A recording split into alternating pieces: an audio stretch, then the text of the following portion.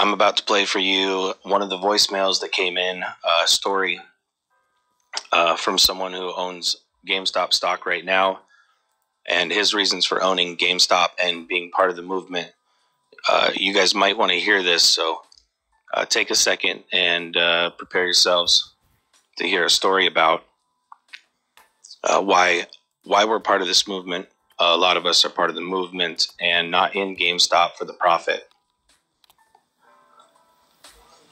So take a second and listen to this story.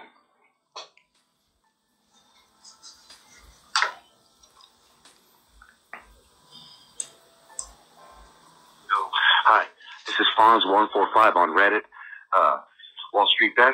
I'm a 43-year-old man who lost his house in 2008, and I'm all in so far except for the last 4,000, which I have my finger on the buy button, waiting for them to drop underneath 90, so that I can smash it back on them. I'm not going to give up. I have diamond hands. I will never let go of this stock. I don't care about how much money I make. That's not what I'm in this for. I want to stick it to them because they made me go homeless for this entire time. I'm having a bit of trouble getting through on this Reddit Wallstreetbets website because they keep thinking that I'm a shill. Maybe I'm not sure because I'm kind of too new. But if I could just get a message out to them and let them know that Fonz145 is a real guy, and I'm fighting my hardest for all of us, and I'm pushing forward for us. Believe in the cause. Never give up. We are diamond hands, golden hearts with strong Jedi minds. Don't give up. This is the way. Thank you.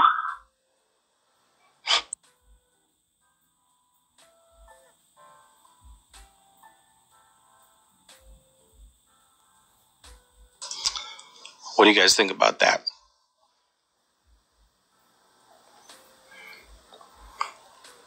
What's your guys' thoughts on that in the chat?